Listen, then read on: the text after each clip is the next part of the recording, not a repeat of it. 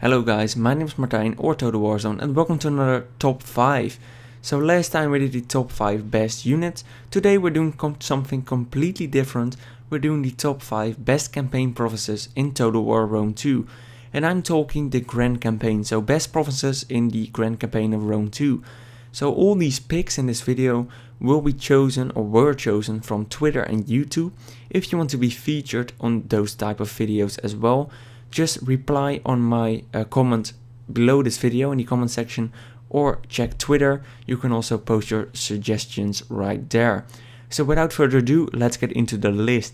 So we don't have any honorable mentions today because there aren't that many provinces to choose from. So I think it's just better to go straight up top 5. Let's get into it. So number 5.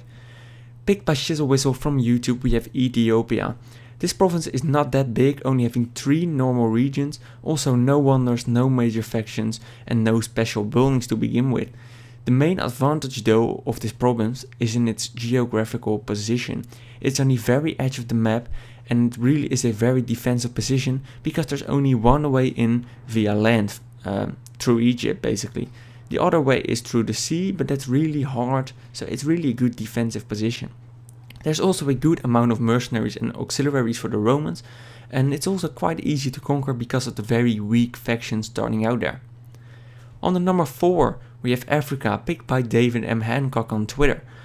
Africa is a very large province, of course, on the coast of Africa, and it contains 4 settlements.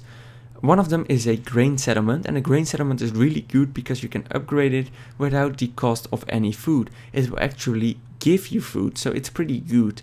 It also has the city of Carthago in it, of course, and Carthago grants a 25% bonus to income, which is really a lot, so a great economical advantage when you have this city and this province.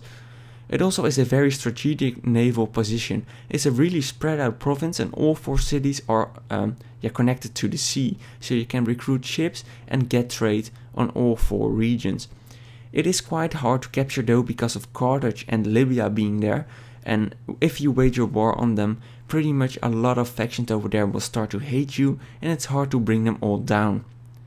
Then we get to the number 3 spot, and the number 3 spot we have Britannia, and this one was picked by Michal Nycz, if I pronounce that right, from Twitter.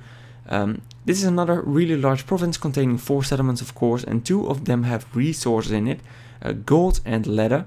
And both of them grant great bonuses to income, especially gold, which really gives you a nice boost.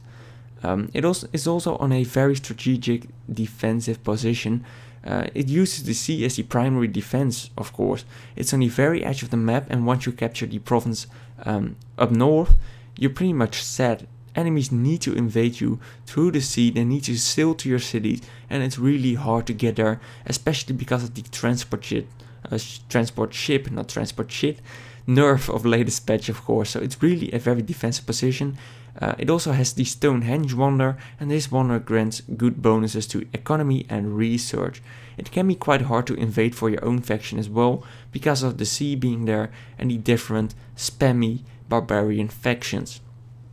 Then we're taking a huge step forward because this is really a very good province. We're going to the number 2 spot, Italia. Picked by Evan1214 from YouTube. This is another large province containing 4 regions and 2 regions with good resources, olive oil and wine. Olive oil acts kind of the same as grain, and wine also gives a nice economic boost. It is a very strategic position again, also using the sea as a border. Land attacks may only come from the north or from the south. The city of Rome, which is obviously in Italia, grants a +2 recruitment slot bonus to Italia as well, and this probably is the best bonus in the entire game. You can just spam armies because of this. +2 is a lot. This really makes Italia a great military province, and it also has access to a great mercenary pool filled with good Italian units like Etruscan hoplites and Samnite warriors. In my opinion, by far the best military province in the game, really good to build your armies in here. So now we're getting toward the number 1 spot, and this is an obvious winner. This one is by far the best in my opinion. Picked by World's Whitelaw on Twitter, Egyptus or Egypt.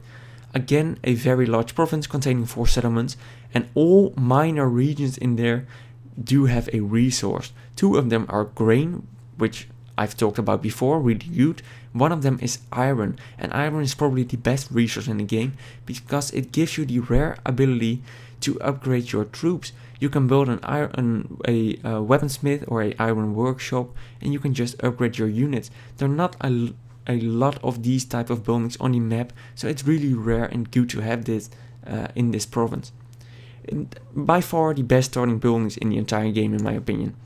It also is in a great strategic position on the edge of the map, having contact with both the eastern and western world, also having access to both seas, so it's really good. Overall, just an all-around good position and quite easy to defend as well. The province also contains 2 wonders, and this is the only province in the entire game which has 2 provinces in it.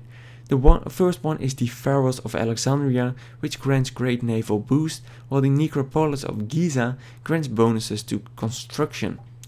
By far the best economical province in the game, while still having great military capabilities because of it having 4 regions and because of it having the iron resource. You can really upgrade your troops, great economical perspectives and bonuses, great potential, good in every department, great position, overall a really good province. That is also why I think Egypt has the best starting position in the entire game.